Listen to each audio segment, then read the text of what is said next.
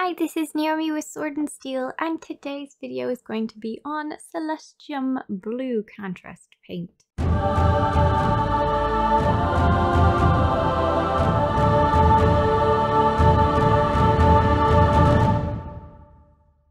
Contrast paints are transparent fluid paints that are meant to go over a light-colored primer. Their hue and vibrancy changes depending on the color of the primer underneath, and for this particular contrast paint, Celestium Blue, it is very much the case. This one has so much pigment, and the only way to show it off to its greatest potential is to put a light primer underneath. The one that I'm painting right now is Wraithbone. That's an off-white cream color by Citadel. The one that I'll be painting after that is going to be Gracier. That's a off-white gray primer. So Wraithbone is a warm color, bringing in a little bit of yellow to the mix, while Gracier is a colder color, bringing a tiny bit of blue to the mix. If you want it to be even brighter still, though, you can put it over white. If you want it to be even brighter beyond that, then you thin it down with a bit of contrast medium to really bring out the blue. Though I like it as is, and for the most part, I would be using it with an alternative contrast paint to make the brightest blue possible, really. If you put it over a black primer instead, unfortunately all you would get is a darker black with, if you look really closely, a hint of blue. Here I primed the miniature with lead belcher and then highlighted that lead belcher with Vallejo metal color chrome to use the airbrush. This color looks beautiful over silver, for armor, for scales, likely for cool glowing effects that I'll have to try in the future. As you can see, it does dull down the metallic a bit, but it makes such a vibrant metallic blue that I think would go really nicely for some special little Space Marines or dragon scales, anything like that. If you wanted to create a stone like a lapis lazuli, I think this would match really nicely too. Now, what colors would I want to mix with it? I mentioned previously that I would use another contrast paint to give Celestium Blue its highlight. Well, my first thought is Talisar Blue. So here I have a Genestealer miniature that has been primed with Wraithbone, and then I just dry brushed a bit of white over its raised areas to give it a tiny bit more contrast. Probably don't even notice it, but I did it anyway. So the first thing I do is I apply Talisar Blue.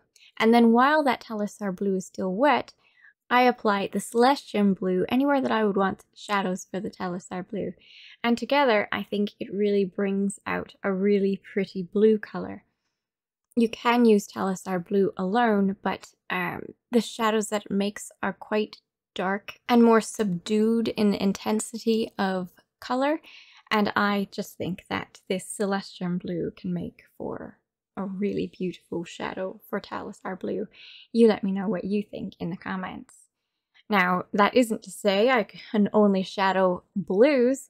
What if I want to do something completely different and shadow reds, like this Doomfire Magenta? So when you combine this directly with the Doomfire Magenta, you can make a really pretty dark burgundy or maroon. In a lot of cases, when you are combining two paints together, the mix that you make out of those two paints are dulled down, but because these colors have so much vibrancy in them, so much pigments, which is why I like them so much, you can combine them and still have a very vibrant paint as the mix of the two of them. You can also put it over once the magenta has dried as a really neat shadow. Of course, you could use black for this, but I think the blue really turns it into a very dark purple. And I just really like the look of it on anything biological, on butterfly wings, on fairy wings, on Tyranids, on probably vampires, on clothing that you want to make very vibrant. When you're dealing with bright paints like this, there's so much you can do. And I've only scratched the surface on what I could do with this one. Thanks for watching. I hope you enjoyed the video. Like and subscribe if you did.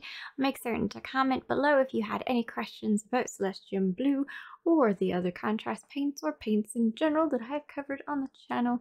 If you want to find out as soon as I put out the next video, make certain that you hit that bell notification after you have subscribed. I will catch you in the next video. Bye! If I was going to do a night sky of some kind using the airbrush over like a tank. The beautiful night sky with purples and blues and blacks and spark and stars. I will be using this blue. Tell me, what tank should be spectacular in night form? Oh, and seraphim. Sparkly seraphim. Night sky seraphim. That'd be so pretty. So many choices. So many choices to do. Oh, I'm excited. Okay.